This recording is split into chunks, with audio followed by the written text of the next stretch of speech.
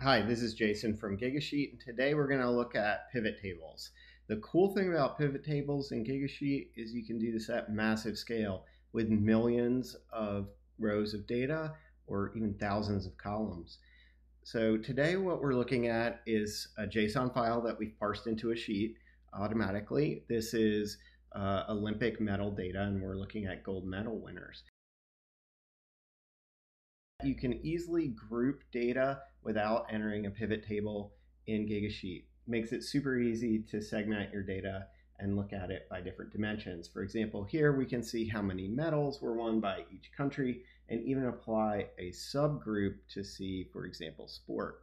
So when you expand these, you can see that all the data is within this section here.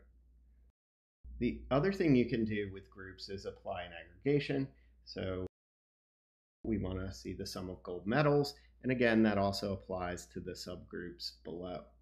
Now comes the magic with pivot tables. When you enter pivot mode, what you can do is add a grouping to the columns across the top. So say, for example, I wanted to break this out by year. What I'll do is enter pivot mode and then drag year here.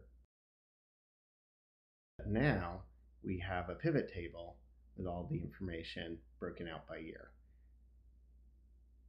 You can also rearrange these columns and do a lot more stuff. That's a quick intro to pivot tables in Gigasheet. Thanks for watching.